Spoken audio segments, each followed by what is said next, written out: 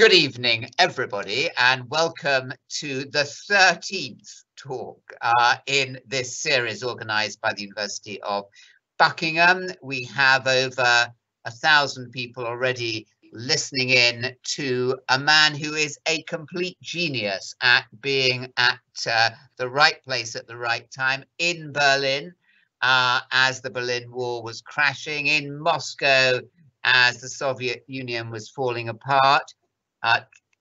Political correspondent, chief political correspondent for the Financial Times, Newsnight, the Today programme, editor of the New Statesman between 2005 and 2008, author of wonderful books, including one behind your left ear, John. And we're going to begin. We've had some wonderful writers talking, Philip Pullman, William Boyd, and Michael Morpurgo, who have been talking about their rooms, including we had Christina Lamb, who actually moved rooms midway through her talk. John, what is this saying about you, the room behind you? Well, first of all, good evening to you, Anthony. It's always a great pleasure. Good evening to our audience, and it's a great pleasure to be here, and I was delighted to take up Anthony's offer. I hope it's not an unlucky 13th that I am, and I will do my best to keep you hopefully entertained and informed. And talking of which, that was the great mission, the great Reithian mission of the BBC, to educate and inform. And I was recently doing a two-way discussion on the BBC, and behind me, as Anthony has already alluded, there's a poster which wasn't put up deliberately for the occasion. I've actually had it for years. It was on the Tube and much bigger ones for a book I wrote back in the end of 2003, Blair's Wars, which looked at his 5 wars in the first 6 years of his office. And it was a rather colourful paperback cover, which originally I recoiled at, but then I really enjoyed. So this is my study for the last 2 years. I've been back. I've probably done about a third of my career as a freelancer, self-employed, and 2/3 working for good old institutions. And so this is home office. And for me, mercifully, unlike others, lockdown has not been a terrible dislocation, because certainly in terms of work patterns, combination of excitement and precariousness have followed me frequently through.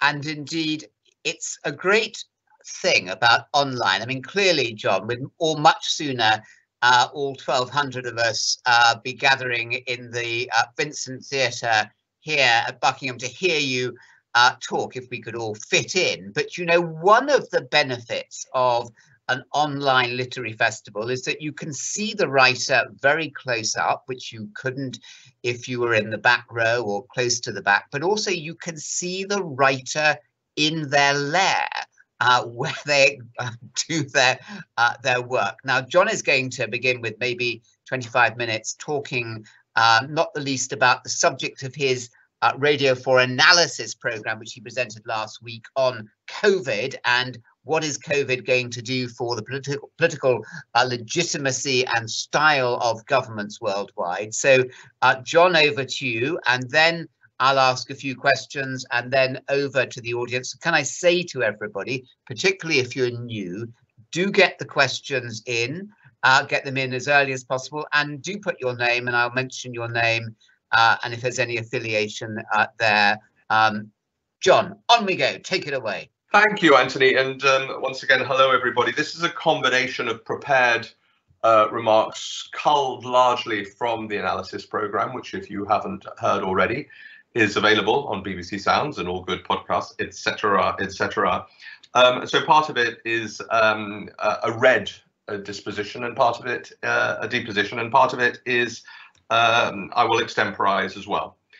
So in times of emergency, in whom do we trust? And that's a question I was pondering, and I've been pondering throughout lockdown, and which I posed and hopefully began to answer in the analysis program that Anthony has mentioned. It was called The Smack of Firm Leadership. And this evening, I'll talk about that based on the program, but I'll range more widely to And of course, I'll be happy to discuss any related issues or unrelated issues in discussion with you all. So for the programme, I was looking at rival political systems and what the pandemic says about their future. Are authoritarians increasing in confidence? Are populists a spent force? Has liberal democracy, already not in great nick, been damaged yet further? So for this programme, I was joined by an amazing array of contributors. With me was Francis Fukuyama, the man who 30 years ago famously declared the end of history and the victory of Western liberal democracy. There was Kishore Mahbubani, a very different type of contributor. He's Singapore's most famous public intellectual, who has made a career out of telling the world that Western hegemony is over.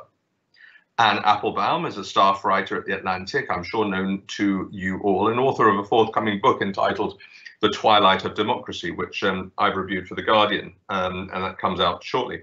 Misha Glenny has written Mafia, an anthology of organised crime, which was turned into famously a TV series. He's written about cybercrime, Brazil, and organised crime, and much more besides, very much the dark side of international affairs.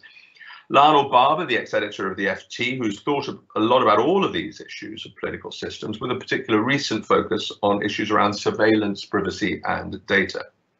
Ivan Krastyev, fellow at the Institute of Human Sciences in Vienna, and he spent the first half of his life under communism in his native Bulgaria, and he really has become one of the great public intellectuals of Central Europe. And Constanze Stelzenmüller. Now, if you have never come across her, you really should. She is a force of nature.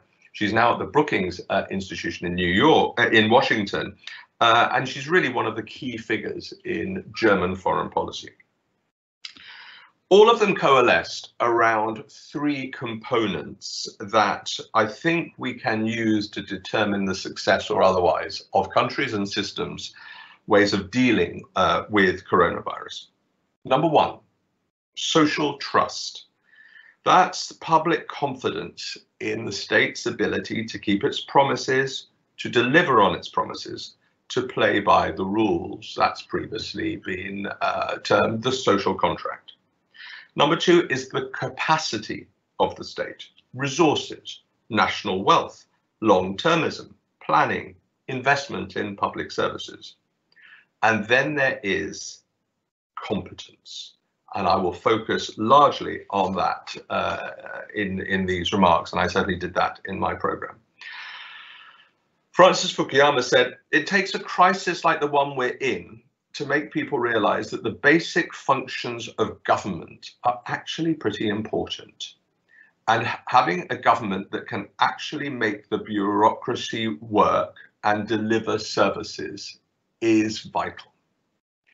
Anne Applebaum said, one of the most interesting things about COVID-19 is that the responses to it have not broken down along the lines of democracy versus autocracy. I'll come back to both of those points. But first, I'll start with the hybrid, the populists. At the risk of simplifying, only one that has displayed a measure of competence has been Hungary.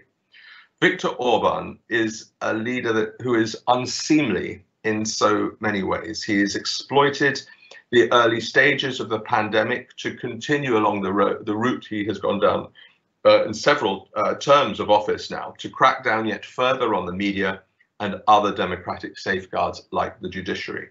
Yet Hungary is still a member of the EU and always manages to get away with it. It still notionally observes the norms that we in the West recognize. So that's him. Now, what do Jair Bolsonaro, Donald Trump, and Boris Johnson have in common? They're very good campaigners. What they haven't been doing is governing. They have presided over the most chaotic responses to COVID, and the highest death tolls are a pretty simple and unambiguous way of testing that. What distinguishes these leaders, these Churchill wannabes with their bombast and bluster, is that they came to power precisely because they didn't attempt to unite their societies, to be all things to all people. Instead, they identified the fears of a significant part of the population, their base, and harnessed those fears in a culture war against the other. They are hostile to expertise. Michael Gove, you know that what he said. They equate expertise to the elites, always forgetting that they're very much a part of that elite that they so disparage. They are averse to complexity and detail. They thrive on supposed heroic gestures, and they thrive and depend on simple them and us narratives. They struggle with invisible enemies. There's a fascinating difference between fear and anxiety in contemporary politics, and Ivan Krastev developed this point. The populists have thrived on pre-existing but also generated anxiety. It is a type of fear, but it is much more diffuse. I'm losing my job. My access to health, education, housing is being undermined by migrants, whether that's real or imagined or stoked, doesn't matter. That is my fear. Globalization and the elite is to blame. My sense of belonging is undermined. This is identity politics. COVID-19 did not produce such anxiety. Instead, it produced a classical state of fear. Like in a horror movie, you know very well what you fear, even if you can't see it. In this case, you fear being infected. You fear ending up in hospital. You fear dying, or someone close to you dying, and you can't even give them a dignified funeral. You're looking for somebody to protect you. So who should we turn to instead if we cannot rely on the populace? Which system both protects us from the initial visceral fear and enables us or helps us to recover? We know, I would contend, which one doesn't. So now let's look at, for example, South Korea, Taiwan, New Zealand, Finland, Germany, poster boys, or should I say poster girls, of the coronavirus response. When I mentioned to Constanze Stelzenmüller that these countries were all run by women, and was there anything to deduce from that, she put me firmly in my place with a firm no. And I'd be keen to hear your thoughts on that. So if it is not that, what do these leaders, what do these countries, what do these systems have in common? Now, some of these leaders, some of the most competent ones, had medical or science background. And the name Angela Merkel springs immediately to mind. But before talking a little bit more about her and her personality and her character and her leadership style, it's worth noting that she's not operating in a vacuum. She is a product of her system, one that prizes reliability over bombast, just as Boris Johnson is a product of ours, which does the reverse. A year and a half ago, I came up with an idea for a book, and the title, and I will start plugging it now, it comes out at the end of August, and it is called Why the Germans Do It Better, and the subtitle is Notes from a Grown-Up Country. Now, when I went back to Berlin throughout 2019, did a host of interviews, politicians, business leaders, friends who are social workers, random people I met, you name it, across the board, I talked to them. The one thing, they all reacted in the same way. They either laughed or they shrieked when I told them the title and the subtitle. You can't write that, they said. I said, I could, I would, and I have. And I look in the book at Germany's political culture, its economic system, its social consensus, ranging across all aspects from defense and foreign policy, economics,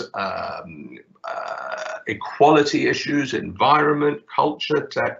I look across all, and I also juxtapose it to other countries, not least our own. And for all the many positives, there is always a negative. The German phrase, which is langsam aber sicher, which means slow but sure. For this sense of reliability to work, Germany is incredibly, as I'm sure you all know, rules-based to the point where it absolutely drives you mad. It is risk-averse. It is slow to change. And yet every time it's written off as the sick man of Europe, every time we indulge in that German word, Schadenfreude, they seem to rise to the occasion. Now ask yourself, look at the two big moments in German history of the last 30 years. The fall of the wall and the assimilation of a deeply impoverished and traumatized country in the East, the GDR, into a wider country. And for all the problems, and I document them, and I know the GDR reasonably well, I defy you to imagine what other country could have done that. Certainly not Britain. We can barely run ourselves on a day-to-day basis, let alone absorb a country of 18 million people with so many problems. Secondly, was Angela Merkel's decision in 2015 to absorb 1 million deeply traumatized and impoverished and destitute refugees and asylum seekers and migrants from the Maghreb, from Africa, from Syria, from Afghanistan and elsewhere. People that had made the trek on dangerous boats and on foot all the way through southeastern Europe, being shouted at, being harassed, being caged by the Hungarians and others. She said no. Let them in. The welcome was extraordinary, notwithstanding the backlash, the AfD problem, which happy to discuss all of that. The extent to which that journalism, my old trade, we love to focus on difficulties, on problems, as we always should, as a bulwark for democracy and for accountability. But the successes in that assimilation are as remarkable, I would contend more remarkable, than the difficulties and the failure. Could we have done that, any of this, with our political culture? Go back to those three terms I've used in this program: social trust, capacity, and competence. Merkel is somebody I met in 1990. She was a junior advisor. We were having coffee in the old Volkskammer, which was all, we didn't realize at the time, was all covered in asbestos. That was in 1990. I had no idea then what a remarkable politician she would become. Helmut Kohl, to his great credit, did recognize that. She's not a fan of soundbite culture, but on this occasion, and people thought she was washed up, they were looking forward to the end of Merkel so that Germany could be re-energized. But she has risen to the occasion. She's proved herself, perhaps in a surprise to herself, to be an effective communicator. Authentic, credible, fact-based. She says what she knows, no matter how painful it is for the audience, and she says what she doesn't know. Competence is essential, but more than that, I would argue, so is empathy. The fact that she grew up in the GDR under communist rule, longing to see and to be able to travel across the West, also shaped her in ways that made it very clear to her that the constitutional and democratic order that the Germans have, that we have, is precious. It's not something that we ought to throw away lightly. She talked about sacrifices, closing borders, which is anathema to Germans and to many Europeans. Track and trace. Think of the aversion that they have to all forms of data collection arisen from time under the Nazis and the Stasi in the East. For years, we've been handing over our data to authorities, public and private. And this is a bigger, broader question. Happy to discuss. After 9/11, we accepted more surveillance to keep terrorists at bay. Rights taken away are rarely given back. So now, during the pandemic, we've gone further. We've allowed ourselves to be locked up, to have our movements monitored. And unlike others who are more complacent, she doesn't take those for granted. Freedom is not just an aspiration. It's not a way of life, and it's not a piece of showboating. It's also about rules and structures, good ones, that is. Perhaps you value things only when you know what it's like not to have them. These questions of surveillance, risk assessment, and liberty are incredibly difficult to manage, and yet they're already being reduced to simple binaries by political extremes in this emergency. Just look at the rise of the anti-vaxxer movement in the United States, Americans taking up arms to demonstrate in state legislatures.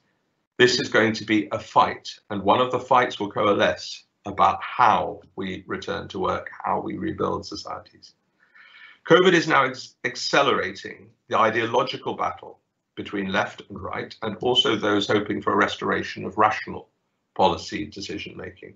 It's revealing and reinforcing the strengths and weaknesses of different political systems. Today's superpowers, the US and China, are using the pandemic to denounce each other's competence and honesty. It's accelerating the ideological battle, and it's given certain regimes cover. From Hungary to Algeria, Lebanon to Chile, governments are citing the pandemic to clamp down on protest and media. China has made its move on Hong Kong. At the latest count, at least 60 countries have postponed elections since February.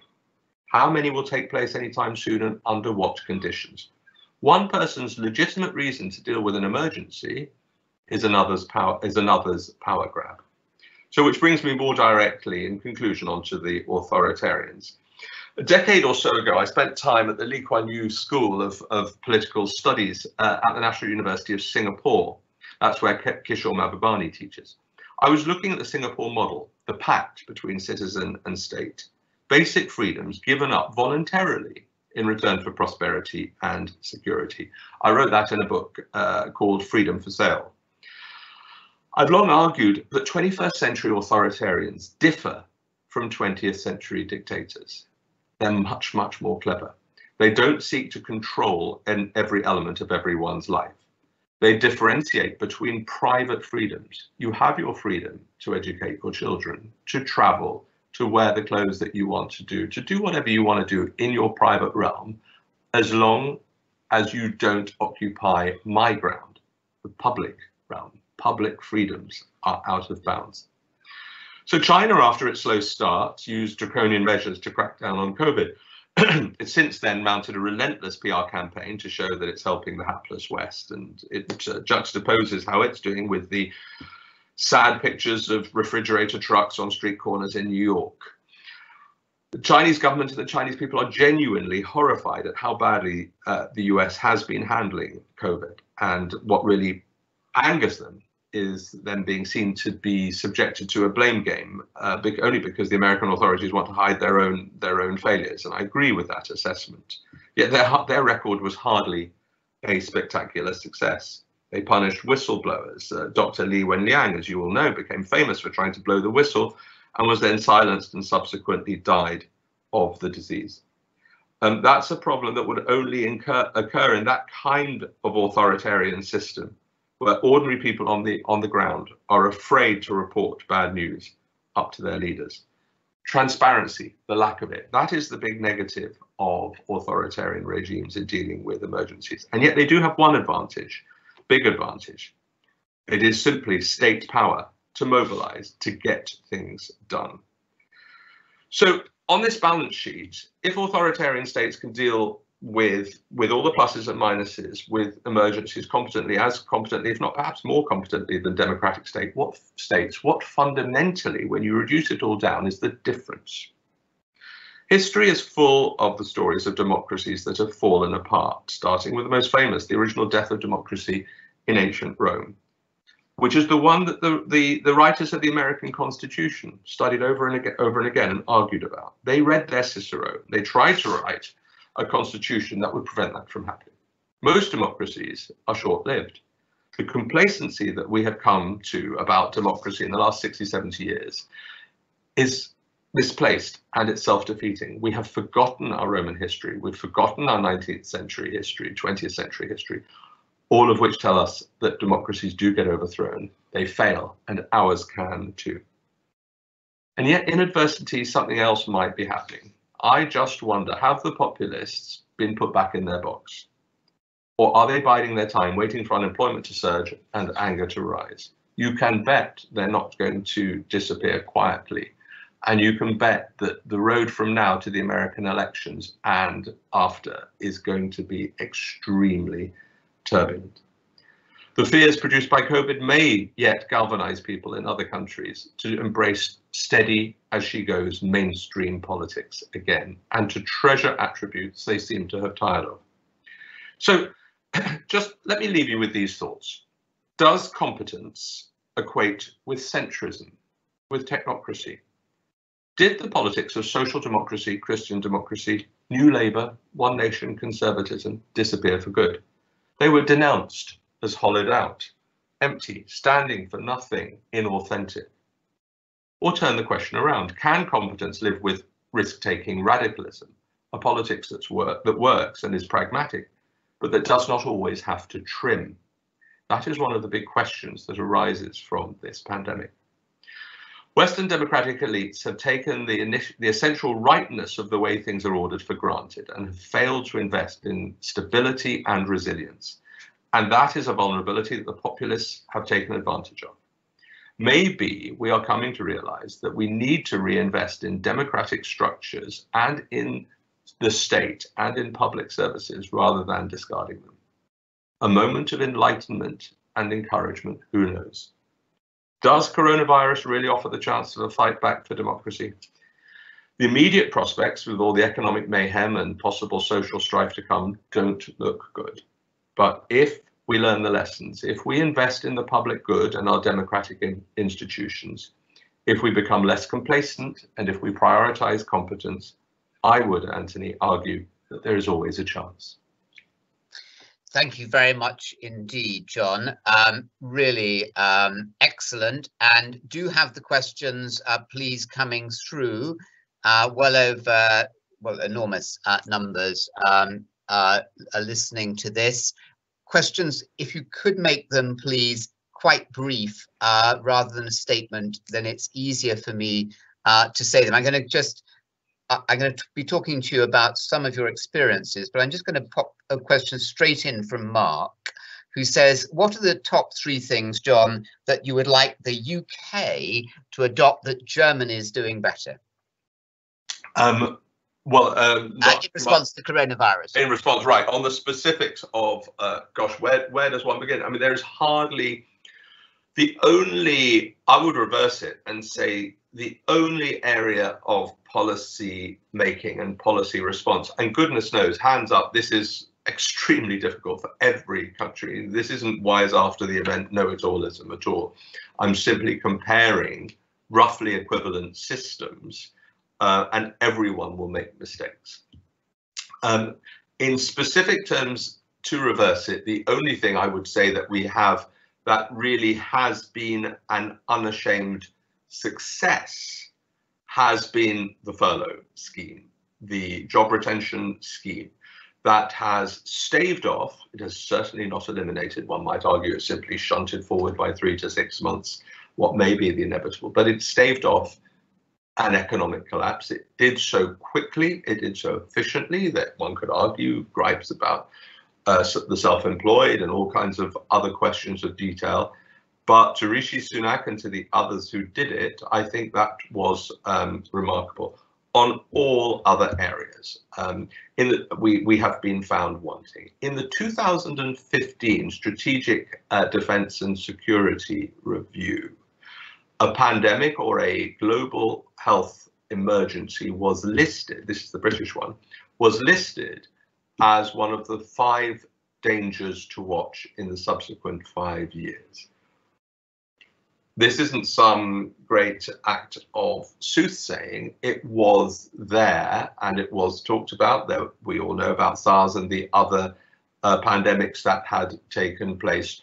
And as we know, across the piece in terms of the procurement of vital equipment, whether it was lines of responsibility and this patchwork that we have in the NHS of institutions, whether it was a more general failure to invest. We have very much always had, in health terms, and I'm no health expert, but when one does compare it to Germany, they always allowed for capacity in hospitals. We always, our bean counters in the NHS always had a sort of get somebody in for 4 hours, clear them out, you can get somebody else in. And this was regarded as hyper efficient. Actually, Germany built in slack into the system, saying, well, it's almost like the sort of saving for a rainy day approach to life. And so that meant that in the early stages, there were fewer concerns about capacity in the health service. The track and trace system that they have produced and the technology they have produced has been eminently more successful. This is a country that invests hugely in engineering, in science, in technology, and has some of the most cutting edge health technology which it exports around the world. And I think all countries will be looking, not just to Germany, but to other countries for that kind of capacity building in the future. Would Theresa May have done better, a female, so she's fitting that stereotype, or even Margaret Thatcher, well known in this university, John, who was a scientist trained to boot? One of those great, that'll be a wonderful counterfactual history question for anybody to at school or university to answer. At the risk of sounding glib, I struggle to think of a prime minister who could have been less suited for this moment than Boris Johnson. Tell us about that. That might, so therefore, by extension, the answer must surely be yes and yes to Theresa May and Margaret Thatcher, simply because the bar is set so incredibly low. It's partly his personality, which is a classic, and I know from experience, a sort of journalistic winging it approach to life. Oh, I can knock off a piece in half an hour, and as long as it's colourful and whimsical, I'll get away with it. And that has always been his approach to his sense of responsibilities. I knew him when we were at the Telegraph together, and all the stories of him making up stories and playing fast and loose with the truth sadly happened to be true. I never bought shares in him. I never saw the great charisma or essential brilliance of the man. I just saw somebody who thought a lot of himself and thought he could get away with it. And so that was his character. And as I hope in my summary before, there is an issue with the notion of populist leaders whose job it was to kick up the dirt so that the dust would fly and creative tension would ensue from it in order to change society, cause mayhem, cause aggravation so that your base will feel energized. That has absolutely been Donald Trump's way, that has been Bolsonaro's way and others' way, in a more, how can I put it, in a more joking, clownish way. That has also been Johnson's way. It is not the thorough, dependable leader that is required in and the fact that he invokes Churchill, I always think is one of the great. I defer to all the many students and scholars of Churchill who have greater knowledge than me, but the idea that that Churchill is some sort of lodestar for our present prime minister is bizarre.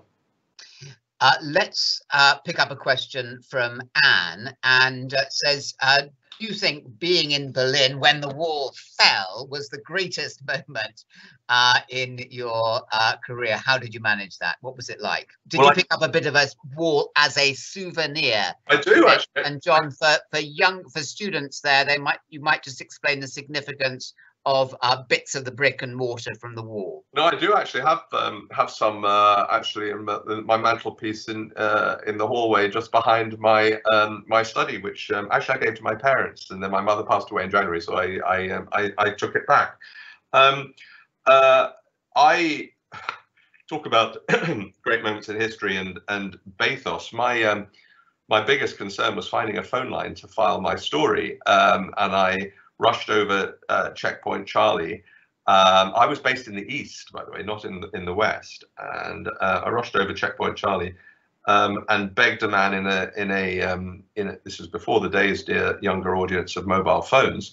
Begged a man in a kebab shop, a Turkish man, to lend me his phone, his landline, so I could do a reverse charge call to London, and just spent an hour just dictating it off the top of my head.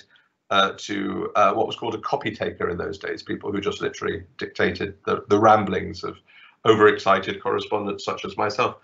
And yeah, I mean, sadly, I was only, gosh, how old was I? I was 28 at the time, I think. And I do remember saying to myself a few days later that this is a potential problem, because once you've lived through something extraordinary like that, everything is downhill from there.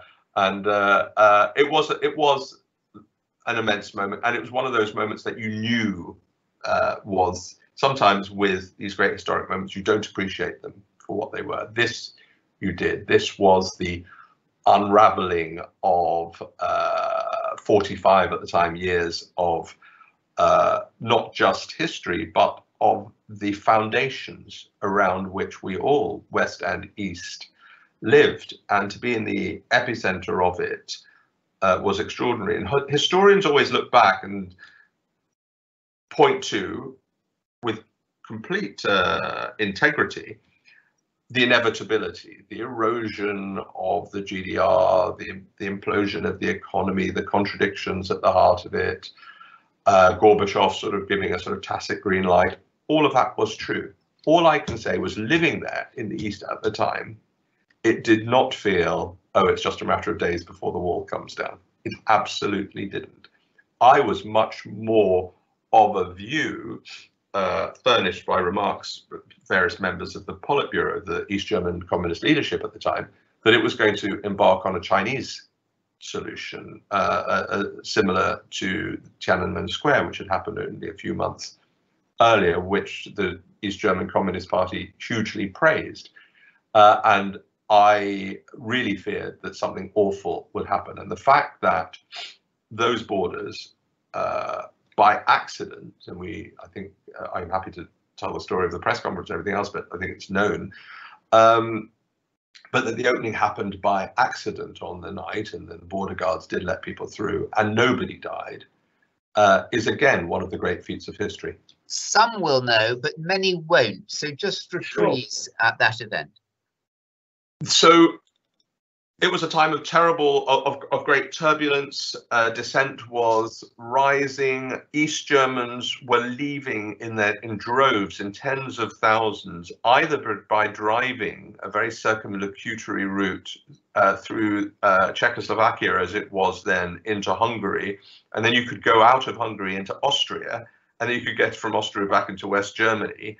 So you could actually leave East Germany by an incredibly long route, and lots of people were doing it. Some were had basically crashed into the German embassy in Prague and refusing to leave until they were sent out, as they were, and they were allowed to go to West Germany. So the country was beginning to hemorrhage its people, just as it was in the late 1950s and early 1960s, which led to the building of the wall in the first place. So things were clearly going to happen. We thought they might relax the visa restrictions that made it very, very difficult for East Germans to go to the West unless they were at retirement age, at which point they had no more economic utility and were allowed to go. We thought reforms would happen, but the idea that on this evening, one of the East German leaders, a man by the name of Günter Schabowski, was asked by an Italian journalist at this meeting that they had a Politburo meeting, and he was basically talking in old-fashioned communist jargon. He said, well, does that mean people are free to leave the country? And he had no idea what to say. And he basically said, yes, it does, or words to that effect. And people rushed to one particular border crossing. The guards had no idea, and again, that was incredibly dangerous, but word went through, and there's some great films and TV documentaries about it that retell the story, and people started to go through. Liz says, John, you always seem to be in the right place at the right time for events. How do you manage it? And can we sandwich that in with the dismantling of the Soviet Union? Well, to Liz, I would say when I started my journalism career at Reuters, the little motto they always gave to me was, "He may be slow, but he's always wrong." So, it's not always the case, and I can tell you many examples where I missed things, or I wasn't in the place I wanted to be in, or whatever. Yeah, and so that leads me on to the Soviet Union. And goodness gracious, that was I'd been in Moscow as a trainee in the mid-80s. That was Gorbachev glasnost, which was the opening up, and perestroika, which was the economic liberalization. It was also the time of Chernobyl and the nuclear disaster. And the office then, which was only 5 people, it was reduced to 3 because of a spy swap in which Thatcher threw out some Russians and the Russians retaliated by throwing out Brits, and that included journalists. So as a 23-year-old intern, I was sort of having to file these most extraordinary stories about Chernobyl. And so fast forward to the early 90s, and again, it was an incredible moment. I remember being in a small briefing, half a dozen journalists, with the British ambassador at the time, and this was in in 91, and I said to him, because of the question of was it the Soviet Union or was it the Russian Federation? It was a battle between Mikhail Gorbachev, who was the Soviet Union, Boris Yeltsin, who was the Russian Federation. This was before Yeltsin kicked him out on Christmas Day, 1991. And the British ambassador said, I have no idea what country I'm ambassador to. And that gave you a sense of the chaos. It was a time of incredible excitement and optimism. And I must say, there's something visceral in what I feel about what has happened to Russia in the intervening times and what Putin has done for and to Russia. And one could take the slightly miserable view, which is it's consistent with Russia's history and needs a strong leader and all of that, all of which is true to a degree. But something amazing was happening to the country at that time. The opening up was being embraced. And I find the defense of Putin, and one sees British politicians do it, one sees journalists, thought leaders defending him. The person I liken him to is not some romantic Che Guevara radical leftist leader. I equate him most to General Pinochet in Chile. Just an extremely dangerous thug killer. The number of assassinations that have taken place within the country and outside the country, particularly of journalists and lawyers and people trying to unearth facts and defend people, while at the same time siphoning off a very good book currently by a woman called Catherine Belton on Putin, which really blows the lid on the mafia state, the state-organized kleptocracy, along with draconian powers. And the Salisbury poisonings, there's been a 3-part series finished yesterday. Many might have seen that. I mean, that was rather inept, wasn't it, John? How could this all-powerful, murdering, assassinating megalomaniac have bungled that so badly? Well, I'm sure you believe those 2 young men who said they just went there because they'd heard all about Salisbury Cathedral and the spires, Anthony. Surely. That was it. That was it. Is he evil in the same way that Stalin was evil? Well, this brings me back to this 21st century authoritarians versus 20th century dictators point. I mean, evil, that's for probably somebody of the cloth to talk about rather than a wizened old hack like myself. I would, so leaving that aside, he is in some ways, in his own terms, remarkably successful. He has brought stability of a sort to Russia. The economy staggers on through. It's completely dependent on oil and gas. There has been no diversification of the economy. The commanding heights of the economy, the utilities, have basically all been stolen by a couple of hundred people, the oligarchs working through the security system, and the politicians, and Putin himself, who's said to be worth 50 billion at the last count, US dollars. So in those terms, yes, he has been successful. No, he doesn't go around, there's been no mass extermination of the kulaks, peasant, there's nothing like that at all. If this is the 21st century model, you're basically fine. You can go on a holiday, go skiing to Courchevel outside coronavirus time. You can go to the south of France. You can have your villa here.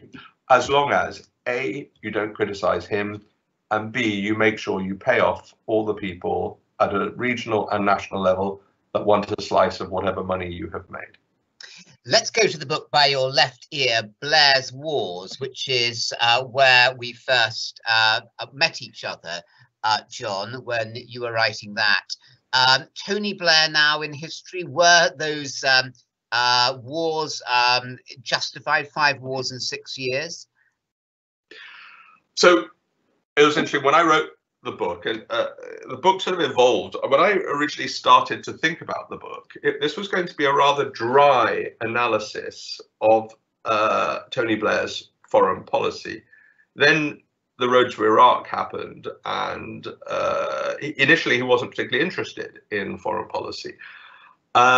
He had gone along with George Bush on Afghanistan and trying to root out Al-Qaeda from Afghanistan and engineer regime change from there. He had entirely correctly worked with Bill Clinton to deal with the Serbs backed by the Russians in Kosovo. And don't forget, inaction can be as criminal as action. And I covered the massacres in Rwanda, and the inaction of the international community was abhorrent, as was the inaction of the Western community, international community on Bosnia. So I was with Blair, and he also, the Brits got involved in Sierra Leone as well, to restore by force a largely good regime there.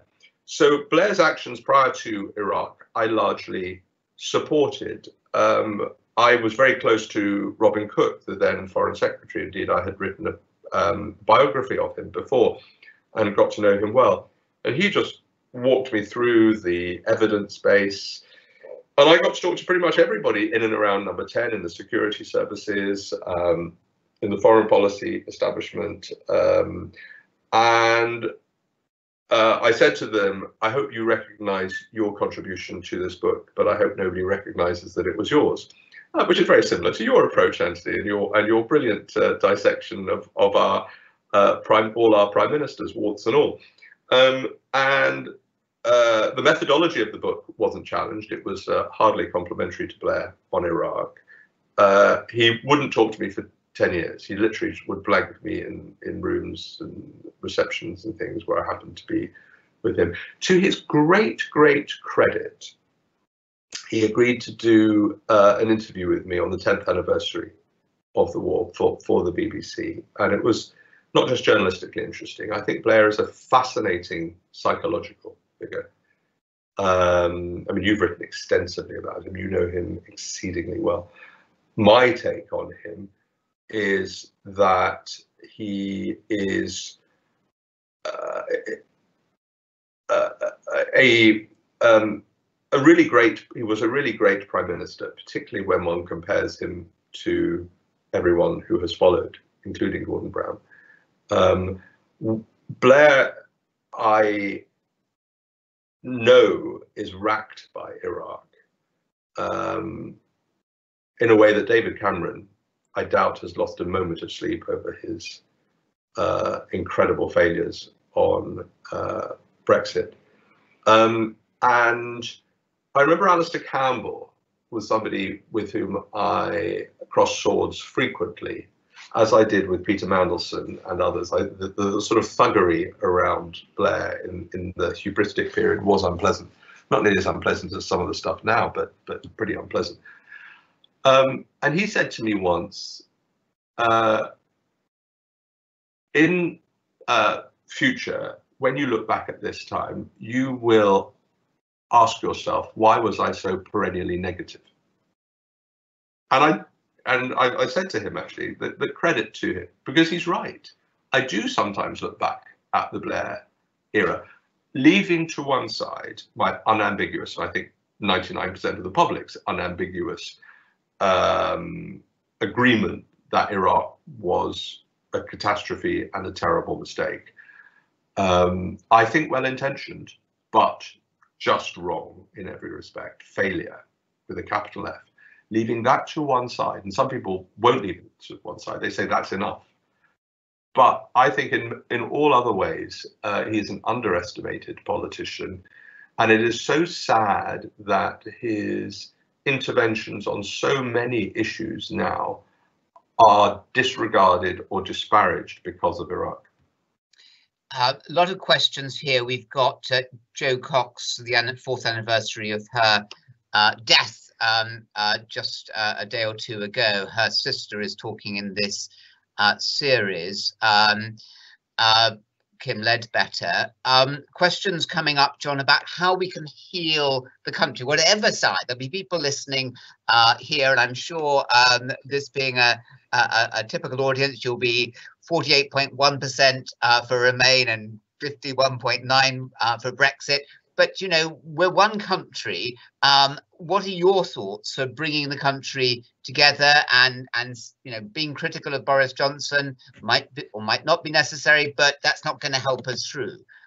Are we going to, but how can we unite as a country again is the main question. Yeah, and it's a vital question. Well, there's a lot of issues here, and we probably don't have time to go into them in great detail.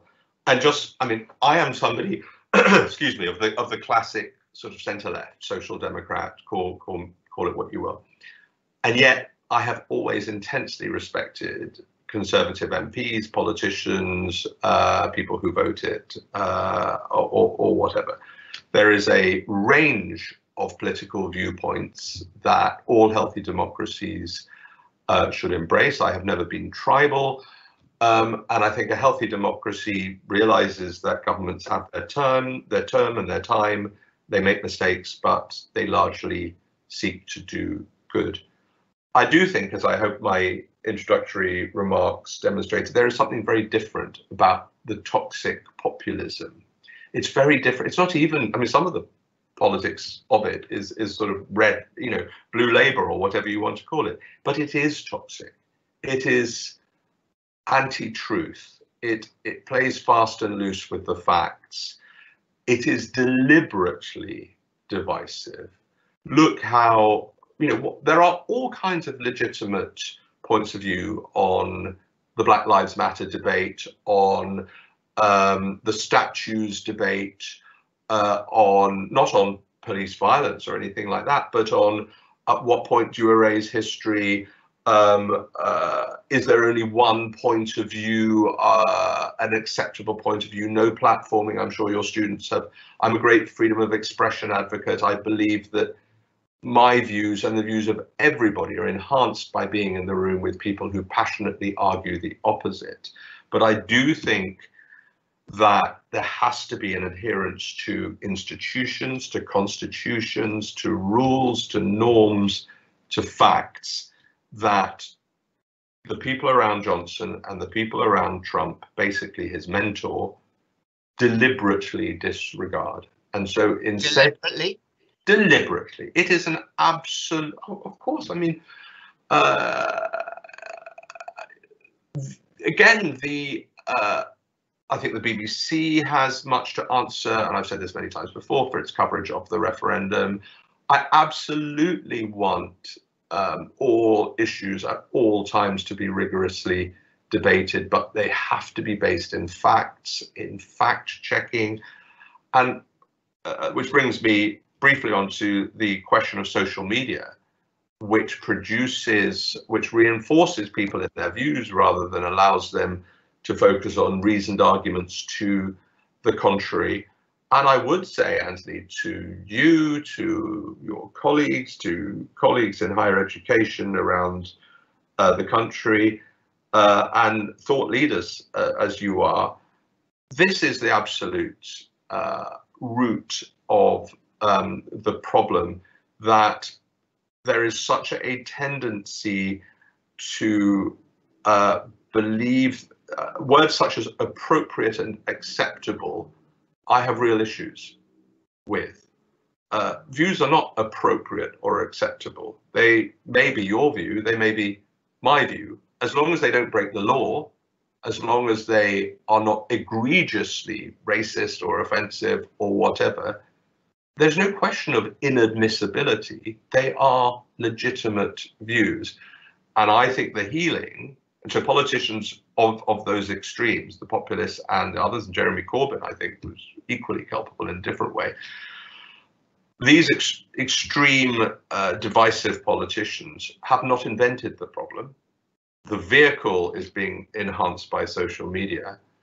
I don't immediately have a solution, but it does lie in consensus building. And hopefully we will find politicians and celebrities and national figures and thought leaders that will help produce this consensus, which it isn't necessarily soggy centrism, but it is a consensus.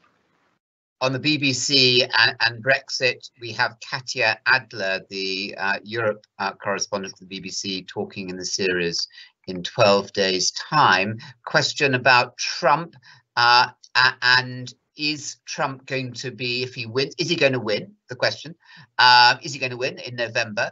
And will he be able to heal the United States, or will Biden, if it is Biden, if he knocks out Trump? And how toxic is it going to become? Well, this is such a great question, and I didn't use it in my remarks, but actually Lionel Barber in the programme posited an absolutely apocalyptic scenario. Before that, by the way, I think Katya Adler is a fabulous journalist. I think the problems with the Beeb and the Brexit campaign were here in the UK, and they were not challenging the battle buses and the politicians of both sides, including George Osborne's doom-laden scenarios as well. On to Trump, the Barber scenario, which I've seen being aired by others, is that Trump is deliberately seeking to unleash mayhem in America now, so that either he can make sure that his base votes, and all he needs is his base to vote with a high turnout, or at least as ominously, to create conditions where he could declare a state of emergency and prevent the elections from happening, or to change the rules of the election so that it's, for example, postal voting, whatever. And we're both old enough to remember well the hanging Chad debate, when the voting was disputed and had to go to the Supreme Court, the results in Florida, which gave George Bush victory over Al Gore in 2000. This apocalyptic scenario would make sort of 2000 seem like small fry. And there are some apocalyptic, Trump is not going to go quietly. And even if he loses, what would he do in the 3 months of transition? I'm not a great conspiracy theorist, but it's out there that could happen. Okay, two very quick final questions with 60 seconds to go, so 20 seconds. Right. One is, can you absolutely guarantee that democracy is safe in Britain and in the United States in the next 25 years? And secondly, what can we do to help bring our country together? Well, democracy is not a single model. It's not a binary democracy or autocracy. A lot of freedoms are in danger. You can be a populist and an autocrat and still get elected. It's just the elections are dubious. So, in short, no, it is liberal democracy. Good, decent society is absolutely not guaranteed. The good news is that it's in our hands. And what was the second question, the final question? What can we all do, or the 1,200 listening, what can we do to help bind our country together? So whatever side of different divides we're on, we can share together and nurture each other and our democracy. Engage strongly and respectfully, and seek out people that you vehemently disagree with on issues that you care most about, and engage with them, talk to them, hear what they say. Even if in the end you don't agree with them, you will have shored up democracy and debate. Wise, good advice there to conclude from John Kampfner. Tomorrow night we're going right inside the court of David Cameron, which John Kampfner was talking about there in those 6 years with Kate Fall, who was the senior female figure in the court of David Cameron, written a book called Gatekeeper, Kate Fall tomorrow evening. John Kampfner, bedazzling intellectual and global range of and historical range of your comments too. Thank you very, very much indeed from all of us. Thank you, John Kampfner. Thank you.